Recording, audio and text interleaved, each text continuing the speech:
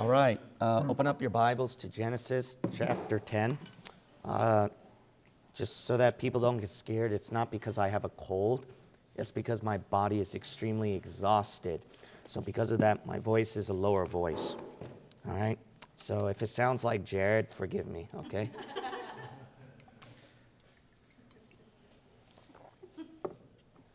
All right, we're going to go to Genesis chapter 10. Lord willing, we will finish this chapter today. Let's go to Genesis chapter 10. All right, if you recall, the whole passage is about genealogies. We covered Japheth already. He is the founder. He is the one who was able to give the genealogy for the Caucasian race. And then we covered Ham. He was the one responsible concerning about the race of the black people. And then we're now covering Shem's line here. So we're about to cover Shem's line. So the rule for the Lord was that they would spread out and divide. I've explained that part already a long time ago. But then you notice some moments with Shem, Ham, and Japheth where they intermingled, and then their own pagan or cultural ideologies, whatever the modern society wants to call it, they've been meshing. And so because of that, that's the reason why the Lord originally wanted them to divide. But then because he's seeing how the world is messing up again, it's repeating a pattern of Genesis 6. That's the reason why he called out Abraham. And this group was, you talk about pure like Jim Crow laws, segregation, or etc. That was the Jews that time. I mean, the stoning to death, all those things. Why did the Lord do that? Because that was a time of law. So it was hard, strict law where the Lord's like, okay, I've shed enough grace for 2,000, 3,000 years, actually. So about almost 2,000 or over 1,000 years, I've let them abide by their conscience, freely abide by their conscience, but then they just corrupt their conscience. So then the Lord put hard and fast rules this time. But before we, that's a little bit of dispensationalism. I'm just giving you an overview. So before the law, it was Abraham and his children, okay, which was based on promise. So there weren't strict rules. It was just a new race of people. But they needed rules, so that's why God put the law on Moses after that. So law, promise, which is Abraham, because it's all based on promise of him and his race and his children. And then right over here, before that is government. In time of government, this is Genesis chapter 10 that we're covering. What is the time of government? The time of government, if you recall at Genesis chapter 9, was introducing certain human standards. However, Nimrod and the devil found a way around human government where there is human law, human standards, and that's a time that we're under some form of that, human government. But then the devil said, why don't I mesh it into one world government? So then the devil corrupted God's way of setting up human government. So we're in this time period. That's the dispensation of government, human government, age of human government that we're covering. So let's go back to the genealogies during this timeline on what happened during human government. Genesis chapter 10. We're resuming off on Ham's lineage. This is found at Dr. Upman's Genesis commentary, so I'll be reading it again on page 280. Dr. Upman's Genesis commentary, and then page 280. Okay, so we left off at verse 15. And Canaan begat Zidon, his firstborn. So remember, Canaan's lineage, Zidon, that's his firstborn seed. And we covered a lot about Zidon, or also Zidon, Zidon. And we covered a lot of interesting history over there, where we covered, that's where Jezebel came out. And Zidon, that's where the Canaanites were able to push their Baalite, Nimrod, Semiramis religion, and then it hit further out, and then when the Phoenicians took over, they were sea trading people that spread around the world that time, or the world at their time. So then that's how Nimrod's religion spread throughout all over, through the Phoenicians.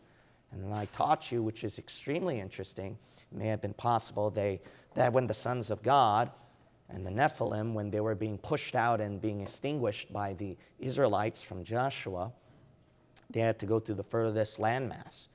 And there were some interesting findings in Great Britain, which is why Arthurian legends continued during King Arthur's time, whereas the Roman Empire in those days, it was pretty much nilch that time.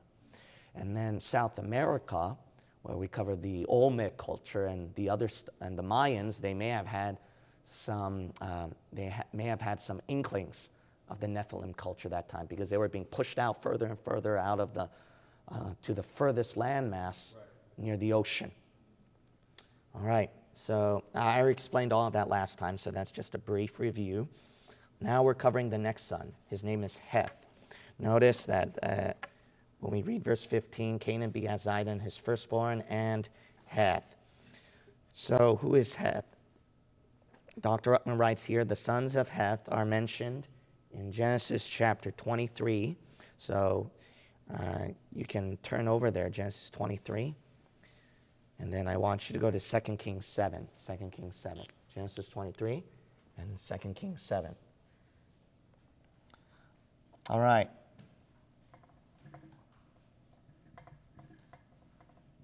Zidon. Now we come to Heth.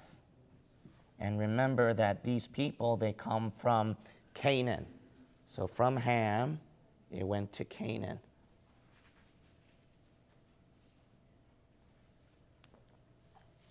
All right. We're going to look at 2 Kings 7 and then Genesis chapter 23. So notice that the sons of Heth, they are mentioned. We're going to look. Oh, I'm in Exodus 23. No wonder it didn't look right. All right, Genesis 23. Wait a minute here.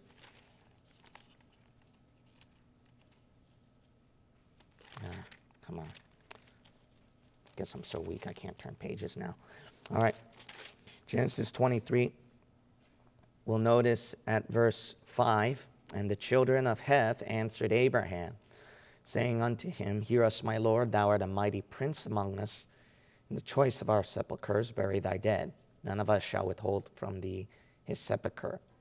So notice that the children of Heth, that we see them mentioned when Abraham was close to their territory. Now, why are the children of Heth close to their territory? It's pretty obvious when you look at verse 15. Canaan, remember, gave birth to Zidon and then Heth. Now, if you read your Bible, Jezebel, being the queen of Israel that time, she came from Zidon. How was the king of Israel able to intermingle with her unless she's nearby? See? And then Abraham, he's in the land of Israel, but he's nearby the children of Heth. What's going on here? Canaan's territory right here.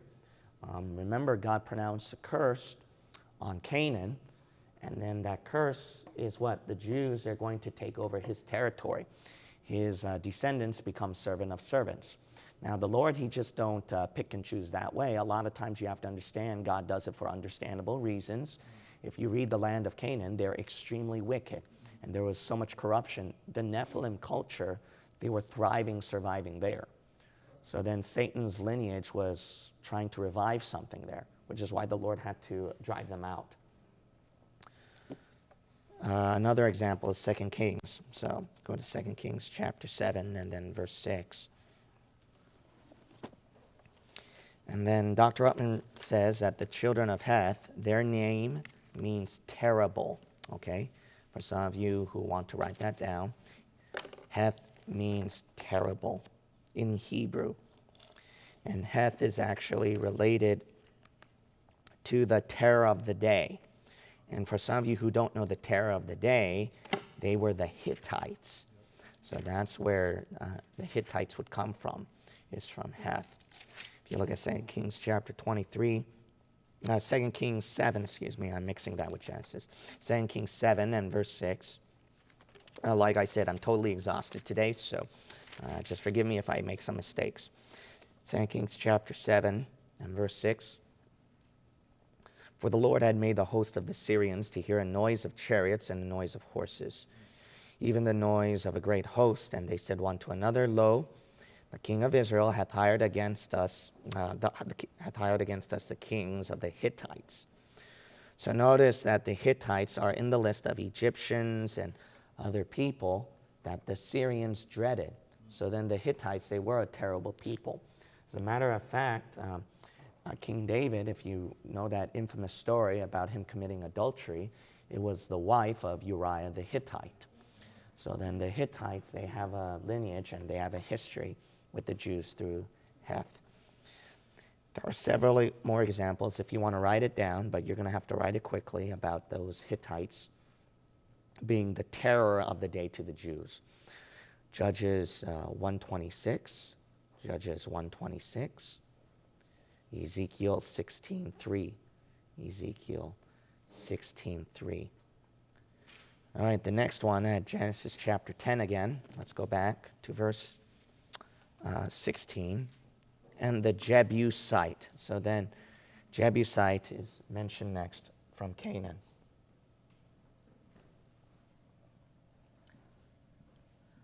Now, the Jebusites, if you recall reading the book of Exodus or the Mosaic books, that group of people is occasionally mentioned as the enemies and the scourge of the Jews when they're conquering Canaan. So then what you read here, this is an important phrase that you probably didn't know about. You'll notice the verse says in verse 16, and the Jebusite, and the Amorite, and the Girgasite, and the Hivite, and the Archite, and the Sinite. So when you look at these verses here, let's keep reading onward. It says, and the Arvadite, and the Zemarite, and the Hamathite. So these names, why am I reading all of that? That's the name that you're going to read occasionally throughout the book of Moses. So let's just put all the tribal names. The Canaanites, okay, that's the idea. The Canaanite tribes. So then God would say to Moses, for example, you know how I drove out the Jebusite, the Archite, the Sivite, the Ite. As a matter of fact, because during that time, that's how people were known as ites. You'll notice that Joseph Smith, when he tried to write his Book of Mormon, he tried to do that too. Like there was a group of people called ites this and ite that, which is a fairy tale made-up word. So that's where you get that idea from, the ites, the ites, the ites, the ites, and the ites. It's from this passage here. It's from the passage. Very interesting is that there were some people who doubted this. They thought that it was a fairy tale, made-up name group of people because you keep hearing too many ites, ites, and ites. But one, it's got to be historical common sense that during that timeline, if groups of people are very close to each other, they're going to share similar namings. So that should be pretty obvious. Secondly, one of the greatest evidences against the Bible, or so-called evidences from the lost people, was the existence of the Hittites. But then, later on, they discovered too many archaeological evidences of the group of people called Hittites that they did truly exist. And as a matter of fact, the Hittites is one of the most group of people of historical evidences you'll find during ancient history. So that was the Lord's sense of humor, that what used to be the best evidence against the Bible turned out to be the best evidence for the Bible. All right, that's the Lord's sense of humor. Some of you who took my discipleship classes, soul-winning classes, I've given you a lot more examples of that too, about how the Bible proved itself to be true and then laughed at the scholars at the end. So I'm not going to do that here, but there's plenty of references. Now, this is the standard list, like I told you before, about these ites, these Canaanite tribes. And then there are several more references if you want to look them up. You can write these down. I'm going to write it for you. So you're going to see a similar list, but then, albeit sometimes some variations of the names. But you're going to see that standard list. Exodus 13, chapter 33 through 34. Deuteronomy chapter 7. Chapter 20. Joshua chapter 3. Chapter 12. 24. So these are the references that you can turn to on the standard for these Canaanite tribes.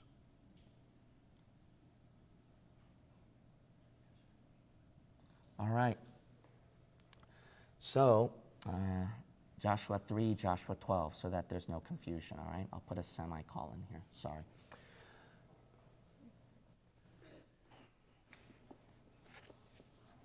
Dr. Ruttman says, this is the chief ethnic subject of the Old Testament.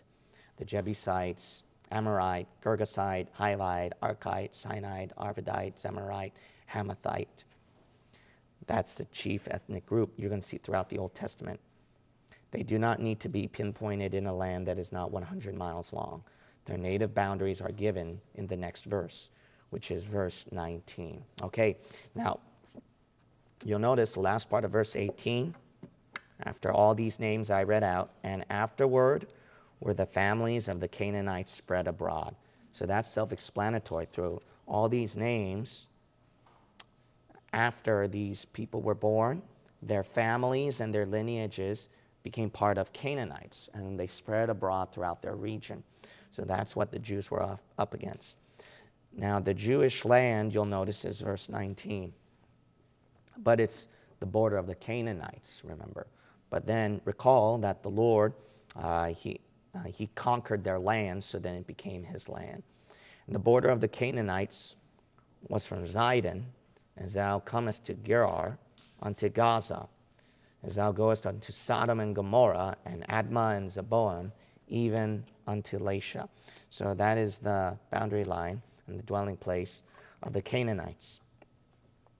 Dr. Ruttman says right here that they string out from Lebanon to Beersheba, from the coastline Gaza and Gerar to the river Jordan, and undoubtedly they were in Gilead, Bashan, and Moab before Lot's children were born.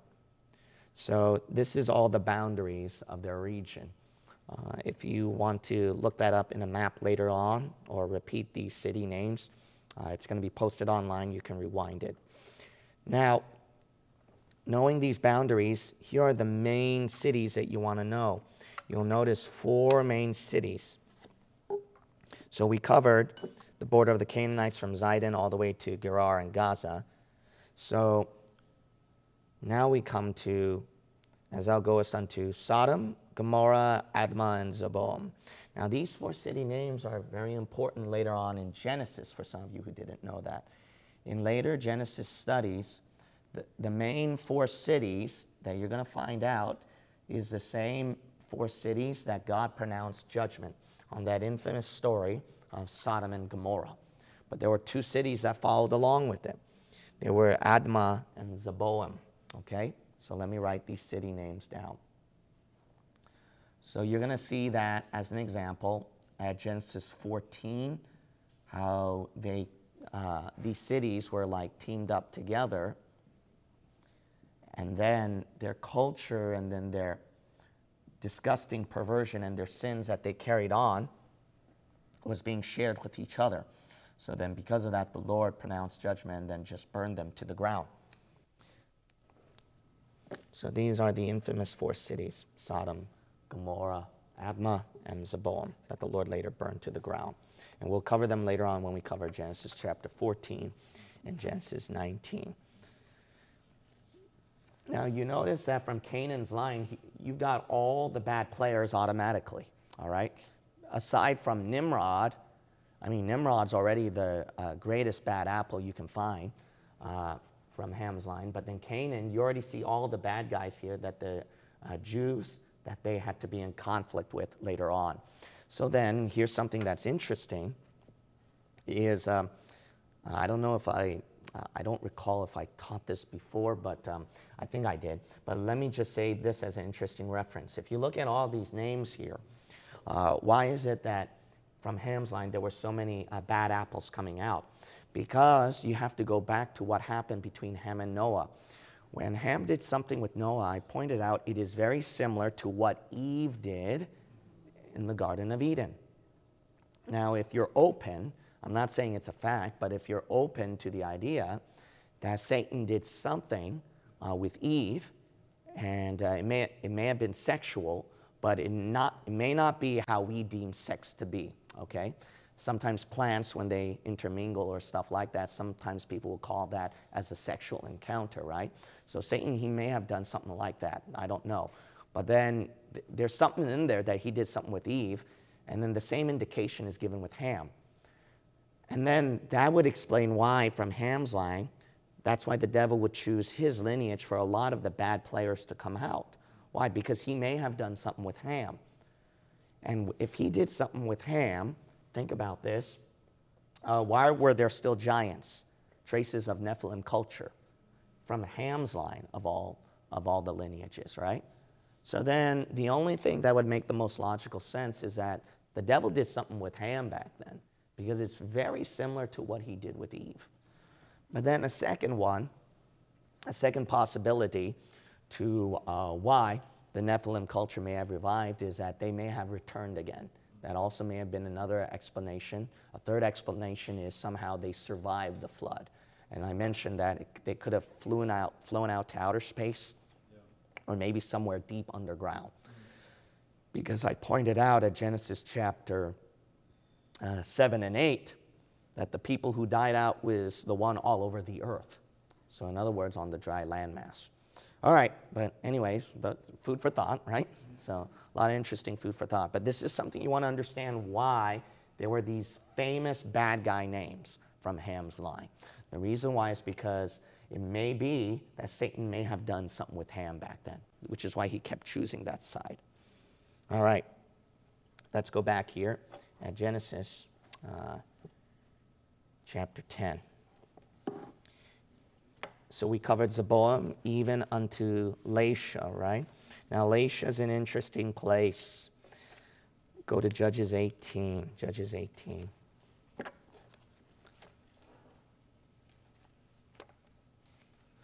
The most interesting lineage that you're going to read in Genesis chapter 10 is not Japheth and Shem. It's going to be Ham's seed.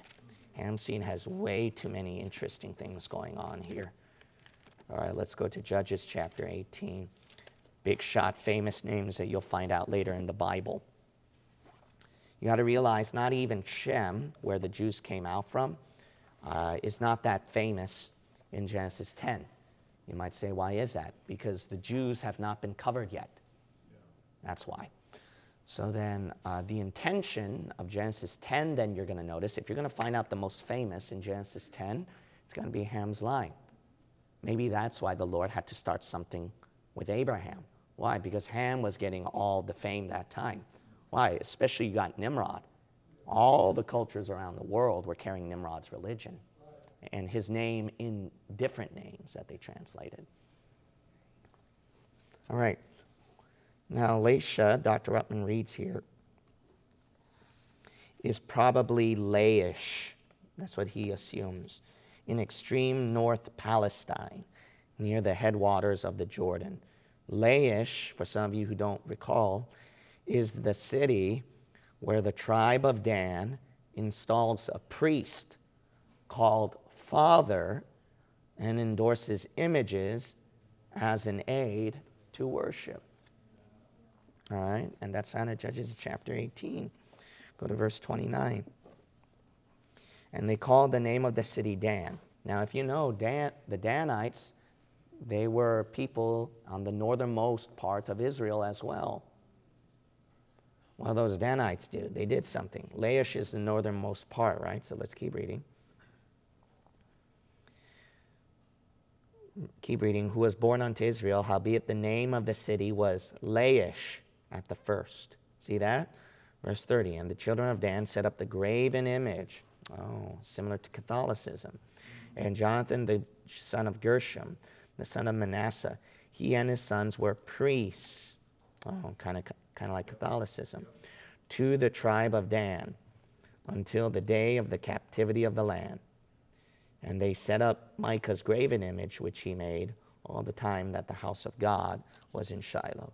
Notice that this pre-Catholic religion was already in place all the way. It never ended. It never ended all the way till the Babylonian captivity. That's really strange. You'll notice right here in verse chapter 17, if you go back to chapter 17, verse 10. So what did Micah say about that priest? And Micah said unto him, dwell with me and be unto me a what? Father and a priest. Well, see, pre-Catholic religion. The Catholic Church, you got to understand this. They don't just, where do they get all those stuff from, if not from the Bible? Calling him a priest, calling him a father and a graven image. You don't just get that out of thin air. If it's not from the Bible, then where is it? They got it from a pagan culture before them. It was from what? Those Danites. But where did those Danites get that idea from? They were in the northern most part of Israel. Well, you got to recall that Laish is from Ham's line. And who's related to Ham? Nimrod and Semiramis. Nimrod and Semiramis, if you study their religion, very similar to Catholicism, Masonry, and all kinds of bad religions today that you hear about. So they got it from Nimrod's religion. All right, go back to Genesis again. Genesis. Very interesting, Genesis 10. Ham's seed is the most interesting seed to study in Genesis 10, above Shem and above Japheth. All right, so we're covering a lot of famous names here. All right, let's look at verse 20. These are the sons of Ham. So all of these big names that you've heard, during their timeline, they were Ham's sons. After their families, after their tongues, in their countries, and in their nations. Notice right here that God says this is their family lines. All these people are according to their tongue, their language. So notice that speaking in tongues is not gobbledygook, it's different languages. All right? If a charismatic says, I speak in tongues, and you could probably point out, oh, is it a sodomite language at verse 19? Isn't that what the verse is pointing out in verse 20?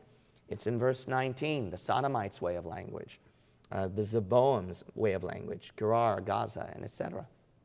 All right, well, anyway, it's accordingly in their countries too, these people, and in their nation. They have their own nations.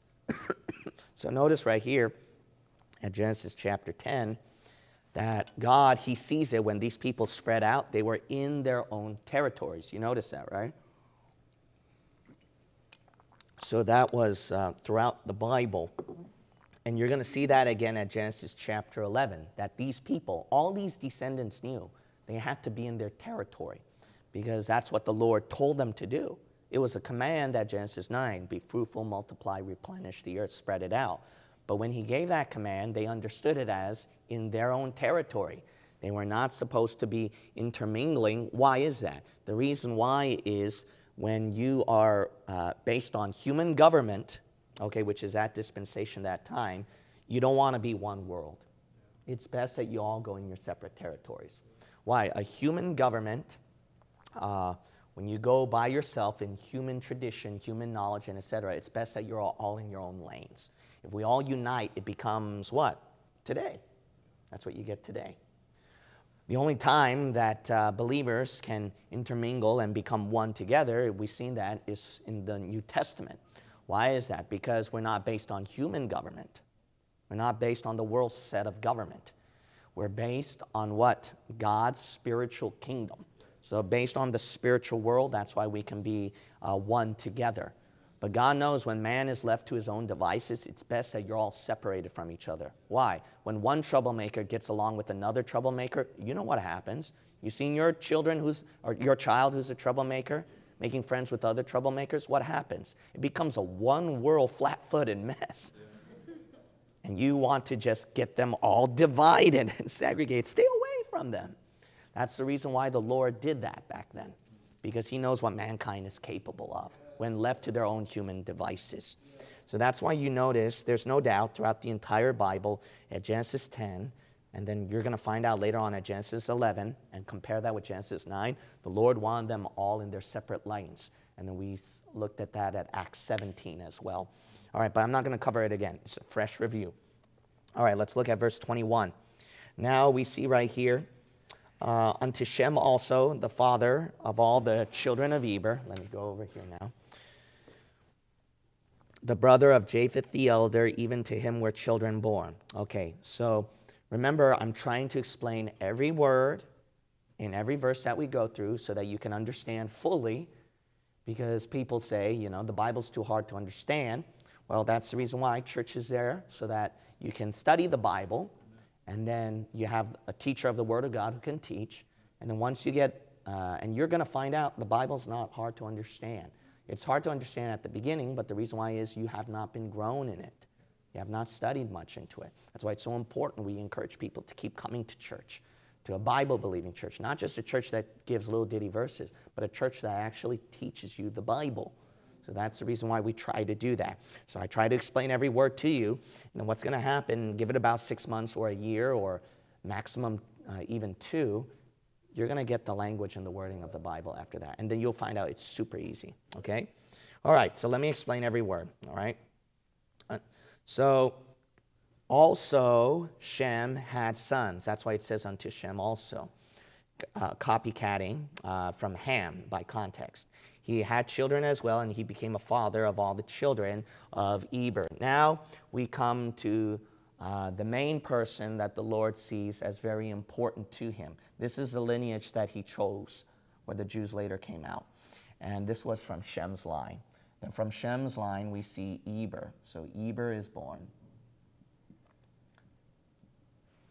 I'm going to show you some interesting things concerning about the Shemites. So then he's the father of all the children of Eber, the brother of Japheth the elder. So Shem is Japheth's brother, and notice that Japheth is older than Shem. See that? All right, so before you white people say you're older than me, you know, don't say that, all right? I'm your pastor.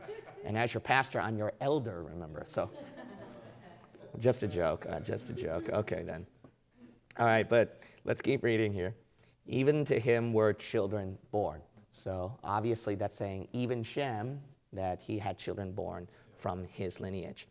The children of Shem, verse 22, Elam and Asher and Arphaxad and Lud and Aram. All right, let's cover each and every name, right?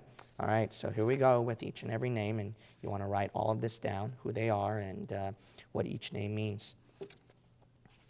Okay, the first person right here from Eber, he means beyond the river, okay? And what's very important, you can look at Joshua 24:2, all right? But his name means beyond the river.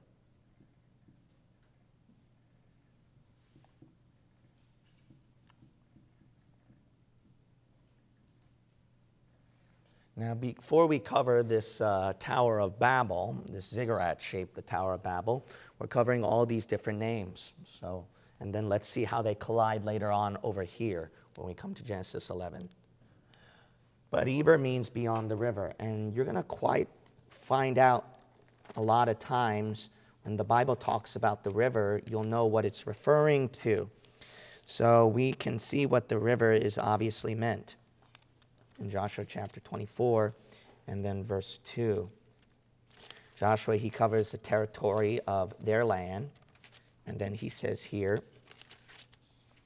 and Joshua said unto all the people, thus saith the Lord God of Israel, your fathers dwelt on the other side of the flood in old time, even Terah, the father of Abraham, and the father of Nahor, and they served other gods. So we see right here that God calls it the river. Now, if you look at Revelation, there is a certain river that's mentioned, at Revelation 19. And then that's the Euphrates River. Now, when people keep saying the river, during their timeline, it's going to be pretty obvious. If you're going to think about the main river during their timeline of the Jews, that carried on all the way to Revelation and even today, the most important river that you can think of that's in the Israelites' territory would be the Euphrates. So then we can guess where Eber went, right? So then when he looked at this river before it was called Euphrates, he was like, this is the river right here. And then that's where he resided. So that's what we know about Eber. His name means beyond the river. It also means a shoot or sprout. So it means a shoot or a sprout. Shem is given a territory east of the Euphrates. This would include Mesopotamia, Babylon, Persia, Iraq, Iran, Pakistan, Afghanistan, and on eastward. So that's on page 285. So notice right here that when we cover the Arabic culture, that they have a bloodline of Semites. And then I covered to you last time, when we covered Ham's lineage, that they have a lineage traced to Africa or Ham's lineage as well. So what they are is a mingling. Now that's normal in Shem's line because remember that we covered Asher, if I recall from memory. You'll notice right here in verse 22, Asher, right? Shem was going to Ham's area, and then we see there was intermingling. That was inevitable. There was always intermingling going on during the BCs. Why? Because when people spread out, you'll note that's the reason why God had to start a brand new race through Abraham. Okay, even though he spread them out, they were intermingling, and then Nimrod's culture was being carried on. Okay, so then we see a lot of the Arabic culture covered from Shem's line as well. If we keep reading onward, Elam is the children of Shem that we're going to cover at verse 22. The children of Shem, Elam. Elam means youth, okay? All right, so you want to write all these down. This is all of the Arabic or even the Muslim culture that you can think of that time. You're going to see all these big names from Shem's line. All right, let's cover them. The children of Shem. So when we covered the children of Shem here, let's see. Let's put these names up. Elam. His name means youth. And then signifies the Persians who settled around modern-day Iraq now. Next one, Asher. Asher, remember, he was the ancestor of the Assyrians. So Assyria. Very interesting, these Assyrians. Bible points out that the Egyptians were Assyrians, that they shared a similar culture. And then that's the reason why Egyptian, you'll notice some little bit, even though it's in the region of Africa, there is Semitic inklings of culture you'll notice. All right, because there was a mingling that time. But that's a whole new story. If you remember intermediate discipleship, that's the reason why the Egyptians hated the shepherds. Why? Because the shepherds, they came from the Assyrian line who took over Egyptians that were known as shepherd kings. And then the Assyrians took over Egypt that time. And then when Moses came out, that's why they hated shepherds later on. But anyway, that's a whole thing, all right? If you remember your intermediate discipleship, that was very interesting to learn. Okay, but continuing on, Arphaxad. All right. Arphaxad settles near Asher, dwells in the northern parts of Assyria, near Armenia, intermingling with Tubal and Meshech. It's near Armenia.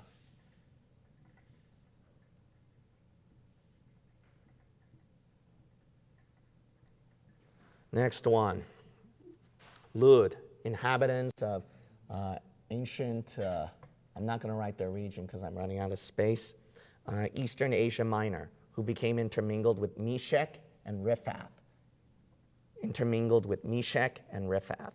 Again, you can rewind this video if you want to write those names down. Aram. Hebrew means the highland, the highland. Arameans and Aramaic are derivations, okay? The reference is to the Syrians west of the Euphrates River, who became mixed with Canaanites and descendants of Heth. The next one, the children of Aram now. We're going to cover them. Verse 23, children of Aram, Uz and Hul and Gether and Mash. All right, Uz. Why is that interesting? There was a man who lived in the land of Uz. All right, Job chapter 1, verse 1. That's Job. All right, that's the reason why. So Job came from there. The famous founder of the land of Uz, where Israel will take refuge in the tribulation. Now, Dr. Ruttman mentions that in Lamentations chapter 4, verse 21, which is interesting. Lamentations 4:21. That's the place where Israel will take refuge in the tribulation. Y'all turn over there. Now, the word, it means firmness. It means firmness. Uz is basically the Edom of biblical times. And then what is now Jordan? That's what it is. So the Jordanians, they came from over here. All right.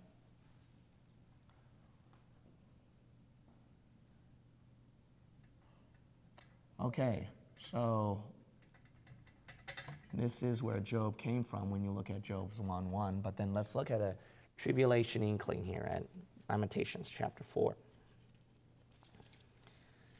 And then we'll look at verse 21. The word of God reads, rejoice and be glad, O daughter of Edom, right? That dwellest in the land of where? Uz. So see, that's why Edom comes from Uz. And that's why the Bible pronounces, if you read your Bible, about Edom, that the Jews, they flee over there. They flee to the land of Edom. Okay, continuing onward. Excuse me. Hul, the next person. Uz and Hul. Hul, Hebrew means circle. So his name means circle.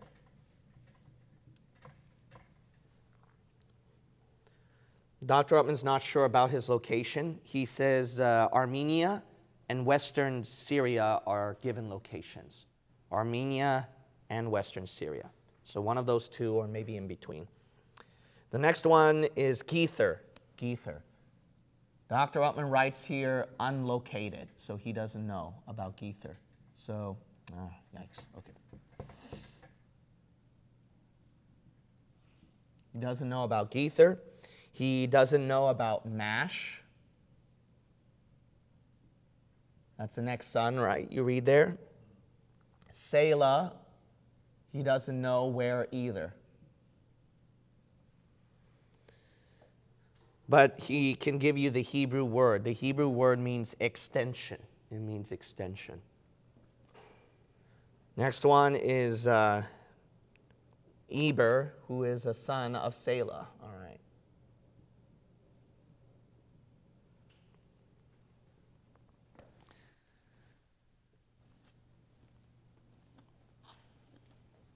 So remember, verse 21, unto Shem also the father of all the children of what? Eber, right?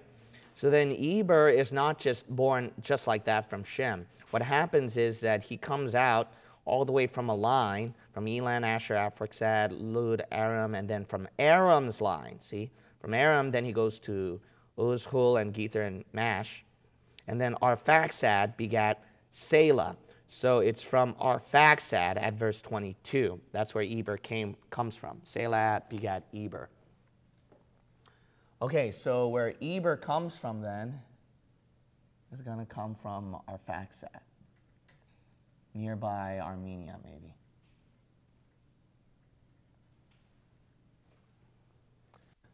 Now, why would God cover Eber? Eber is very important for the two mainstream of Semites that you would think about.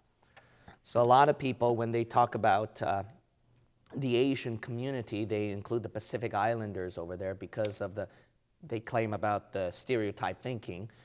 And then, but basically they did admit something right here. There is a main thinking what people know about. When they think about mainly about Asian community, they mostly concentrate on the Orient, right? So then when you're thinking about Semites, you're thinking about the Orient, but then you're also thinking about Jews as well. So then you're going to go, how in the world do two different people come out that way? And they all come from Shem. So then that always made me wonder. So that's why there are people who will say that the Orient, it comes out from Japheth, they'll argue. And then from Shem, that's where you would get the Jews. But I believe that the people from the Orient, that they come from Shem, and the Jews also come from Shem. Why? Because the Lord already gave you a clue, a very important person you have to pay attention to, Eber, okay? Why did the Lord specifically mention his name? Because something happened with him, okay, when Eber came out. All right, so here's some of the interesting things that you want to read. Okay, go to Genesis 10. Here's the interesting part.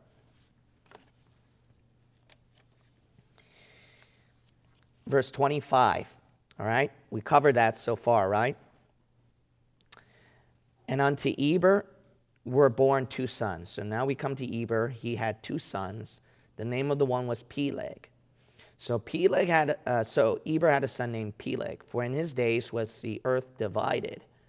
So when Eber had a son, one was Peleg, and his brother's name was Joktan. And then he had another one named Joktan, all right? So then when we come from Eber here, we see Peleg and then a brother named Joktan.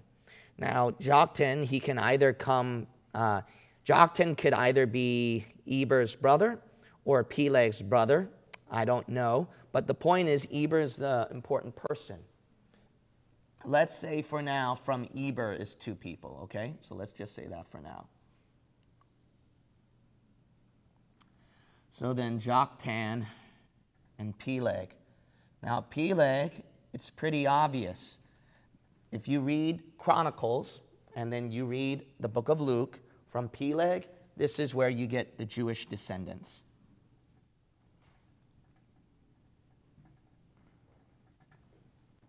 But then if Joktan is the brother,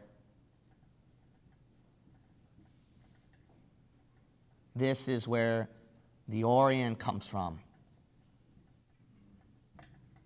Now you might say, where was that split? Well, the Bible already told you. For in Peleg's day, look at that verse again. In his days, Peleg was called so because the earth was divided. That's when there was a split coming out. So because of that, Peleg obviously split from his brethren. And they were spreading out. They were divided. So you can guess during his time also is when God put that confusion of the Tower of Babel and spread them all out.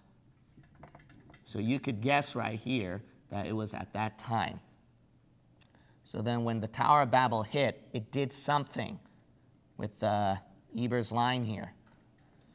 And then what happened is there was a split. And the Jewish descendants carried on to the western part, and then the eastern part, Joktan. That's where you get China, Korea, Japan, and those other people. Now I'm going to show you why that's going to be the case for Joktan. One is because of, I believe that it has to come from Shem, not Japheth. That's reason number one. You might say, why from Shem, not Japheth? Because the Bible says that Japheth's descendants shall be enlarged, and then he's going to dwell in the tents of Shem. That's a prophecy. If you're going to look at throughout history, which of the three main sociological groups that I pointed out, which is Caucasian, Black, and then the Mongoloid, if you look at these three,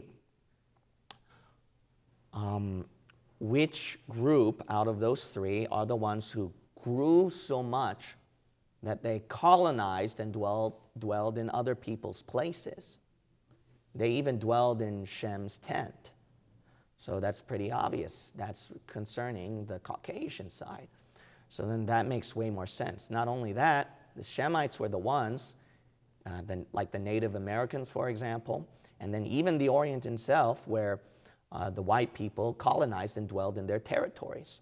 So there's no doubt about that one. A second thing is this. A second thing is when we look at this text, look at verse 26 now. And Joktan begat Almadad, and Sheleph, and Hazar-Maveth, and Jerah, and Hadoram, and Uzal, and Diklah, and Obal, and Abimael, and Sheba, and Ophir, and Havilah, and Jobab. All these were the sons of Joktan, and their dwelling was from Mesha. All right, so they were in the territory of Mesha. All right, I'll cover those names a little bit later on, but then the more important part is this point at verse 30. They were at Mesha, as thou goest unto Sephar, a mount of the east. One reason is because of verse 30. Joktan, he was pushing toward east. That's why. So then opposite from Peleg, remember they're supposed to be divided. If Peleg, which is a Jew, stayed in that area, and then Joktan was going east, why, that's pretty obvious then. See? It's going toward the Orient area. So obviously, that would come from Shem. That would not come from Japheth because of the scripture. So their dwelling was from Mesha, and as they went to Sephar. Dr. Upton says at page 287, Mesha supposedly is the support of Mazzah at the mouth of the Tigris River, with Mount Sephar being a reference to Zafar, or Dafari on the coast of the Hadramut. This would locate the migrations into what is now modern Iran. So during that territory where a lot of the Arabic culture came from. Another reason why I would argue that the Asians or the Orient came from Joktan is because even scientifically, if you look at the migrations of genetics, and you can even do a simple Google search, and there are a lot of professional societies, scientific communities who research the traces of our ancestry.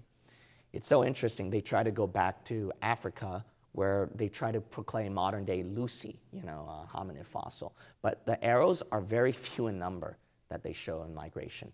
But you know where they show most of the migrations coming from? Babel. There's no way you can deny that. They know that was the heart and the center. That just proves your Bible. There's too many arrows going out of Babel. And it's so funny how they try to get like 1 or 3 arrows out of Africa where they found that evolution fossil for Lucy. The reason why they do that is because they don't want to believe in God. They want to believe that we came from monkeys, right? So then they named this one monkey Lucy. But anyway, aside from that, the pointer is that it all came from Babel. And then when you look at the migration arrows, it goes from Babel all the way to China. And then what they do is that they go upward to Siberia, and then they go to China. There's another arrow that goes from the Iranian region down to India, and then some of them going up to China, and then to Korea. And then because I did my doctorate paper on Korea, it was very fascinating. We either came from Siberians, or we came from a lower part where they carried on from the Arabic culture to India, to China, to Korea. But I lean more towards Siberia. There's more scholars referring to Siberian region. That's where shamanism was born. It was Siberia. And then that's why Korea carried on that culture for over a millennia, shamanism. But then Buddhism, you know, that it was introduced, and then Korean Buddhism is very unique from India's way of Buddhism and other cultures. Why? Because we mingled Korean shamanism with Buddhism that time. And then here's another thing. Korean Christianity today, it's based off of shamanism Buddhism. So then all you get about that speaking of tongues and then all that stuff, that may come from charismatic doctrine, but if you study your history, Yonggi Cho, who was mainly the one who sprouted that, he adapted some things that match with Korean pagan culture, with his doctrine. That's why his church became the world's largest church. You know how you become the world's largest church? Simple. You compromise. You intermingle with your culture of that time that's pagan. That's how you grow a big church. You know how you don't grow a big church? It's easy. Don't compromise with the culture. Your church will be small, all right? It's that simple, okay? Now that we understand the history, it also makes sense about the Native Americans, because if you study about the genetic line, you get some people then from Mongolia, then to Korea, and then some parts to Japan, but then other people going up north. And then if there was not that much water that time and the land masses were closer, then they could have crossed and then went up through North America. Then from North America, they came to South America. So then that's how all the culture came from. That's why Native Americans, and then the Asians, and then the Jews, we all share the same bloodline from Shem, you have to understand. The reason why the Jews today, a huge number of them, you'll see them as mostly look like white people, is because of they were wanderers at that time. So remember, they were wanderers, so obviously they had to reside and intermingle with the city and the culture that they lived in that time. And then you obviously get the Holocaust coming out of Germany. Why? There were a lot of Jews who resided there that time. All right. That's why we get the idea Ashkenazi Jews, right? Because we covered Ashkenaz from Japheth's line and etc. Okay. It's interesting, our history here. Interesting thing, if you look at the Hebrew of Genesis 10:30, amount of the east, if you transliterate, not translate, but just transliterate, almost, it's a near transliteration of Hebrew, it would be amount of the Orient, actually. So that's where Joktan's descendants were pushing toward, which is extremely interesting. Now, with all these names that I read briefly from verse 26 through 29, okay, let's go back behind verse 30. 26 to 29. I covered all those names, right?